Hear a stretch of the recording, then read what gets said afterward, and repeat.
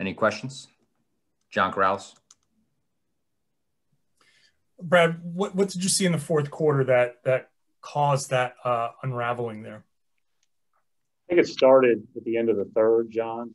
I thought that they were super aggressive in their pick and roll coverages, as you knew they would be, right? They really blitzed, which they've done a lot in games, and they put us on our heels in that.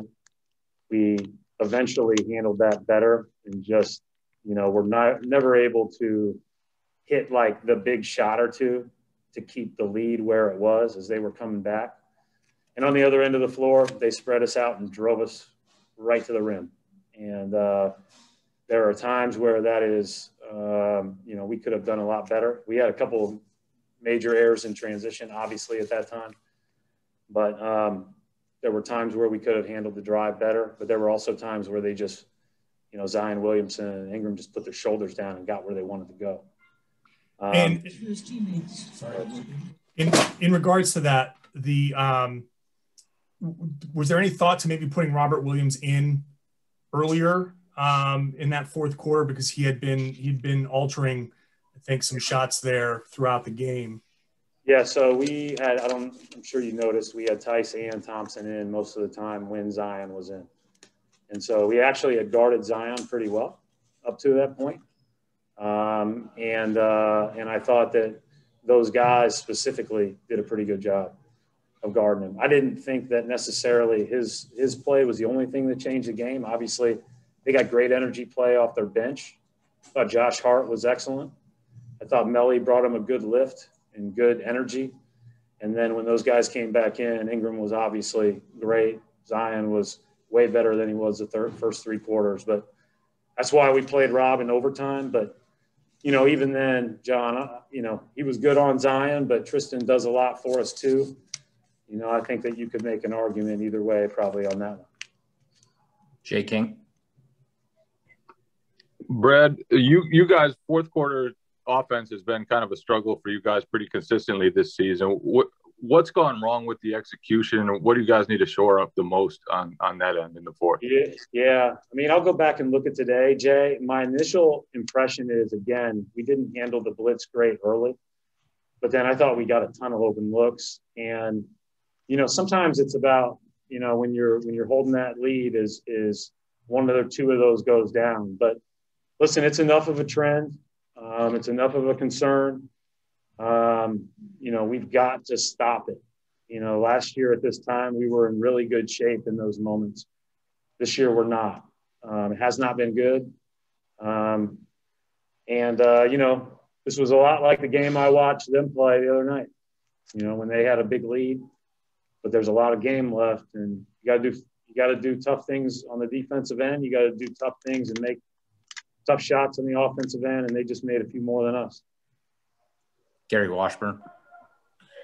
Hey, Brad. How do you I know you've got the kind of like, we've got to improve, let's get them next time, but when you keep losing the same way, and they obviously went to Zion to kind of run the offense, and they started trapping Tatum, what can you guys do to improve and meet like as soon as you can? Because it just seems like you have a 24-point lead, you should win the game. I agree with you. We can, like I said, that's what I was talking about when I said blitzing.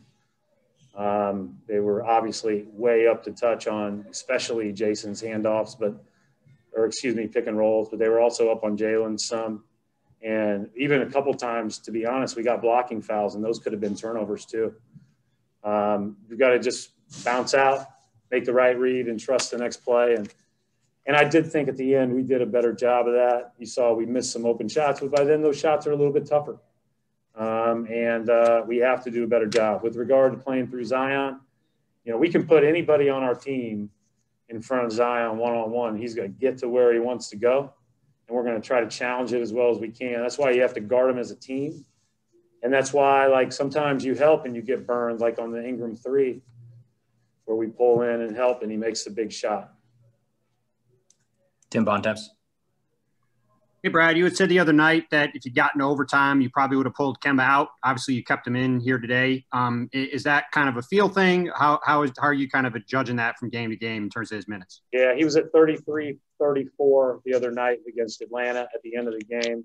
He was at 30-ish right at the end of regulation. I asked Kimba and our medical staff if it was okay to play or not. I was going to take him out at the start of overtime. They said he's fine to play the overtime. If it would have gone 2 overtimes, he would not have played. Jared Weiss. Brett, it seemed like especially in the fourth quarter, there were a lot of plays where after the kind of first option would get shut out that the players didn't really seem to know where to go with it from there and would kind of just try to reset and go into isolation. Do you think that's something that needs to be improved upon? And do you think that's something that will get better as familiarity increases as the season goes on? We've been better against the blitz on several times. And so it's about spacing. It's about just being in the right spot, getting rid of it quick, and then making the next right play. And I do think, like, they were physical. Like, when we caught it in the seams, they weren't just going to let us go where we wanted to go. Like, you have to take it up strong and or spray it out quick. There's stuff that we can work on. But we've got a lot of we've seen a lot of that. And for the most part, we've handled it okay.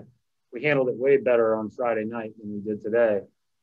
So that was disappointing, but we got a lot of things to clean up, Jared, obviously, but finishing the game is number one. All right, we'll wrap it up right there. Thanks, Coach.